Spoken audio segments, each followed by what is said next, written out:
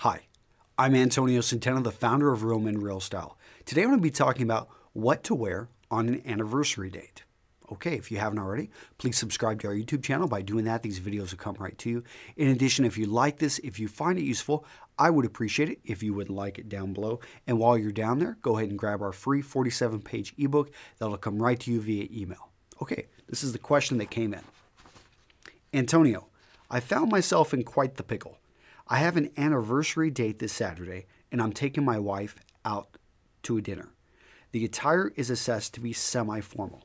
A dark suit with a modest tie would be perfect. However, I currently don't have it. What I do have is a light brown suit, a blue pinstripe suit, and an odd black suit with about 9 buttons and a half collar. It looks like a military uniform. Money's a little tight right now. What would be your advice? Thank you in advance. Okay, that's an interesting group of suits he has, especially that last one. So let's go ahead and throw this out there. The question is, he's got a dinner date. He wants to look good with his wife. His wife actually probably is going to put in a lot to her outfit and look very sharp, and he doesn't want to disappoint her. And so what can he do? My advice is immediately, let's look at what he can't wear or he shouldn't wear. He could wear it, but it's not going to be recommended. So immediately that last suit with 9 buttons on the front, it does sound like a military uniform. And I don't know if this is like some type of Nehru jacket or what he has going on here, maybe from the 1970s or maybe the heyday of the 1980s. But I would say that jacket, let's put to the side, and most likely that needs to disappear. Head off to the Salvation Army or Goodwill. All right, the other 2 jackets.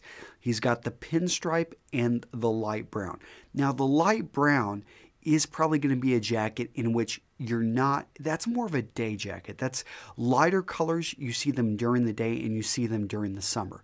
It's December, the year 2011. So I'm going to say that, yeah, let's not really go with the light brown. Although if that's your best fitting jacket and it's going to, let's say, be an early date, maybe you could consider it.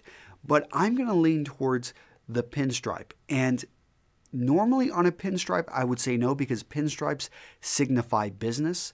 But it sounds like it's a very light pinstripe, and if that pinstripe isn't really jumping out at you, it may come across to most as a solid, darker colored suit. So assuming that you've got the fit right, that the style isn't outlandish, that you don't have really wide lapels or anything like that, and again, that the fit is good, I'm going to advise you to go with the pinstripe suit.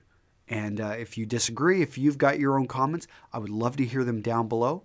And otherwise, I'll see you guys in the next video. Bye-bye.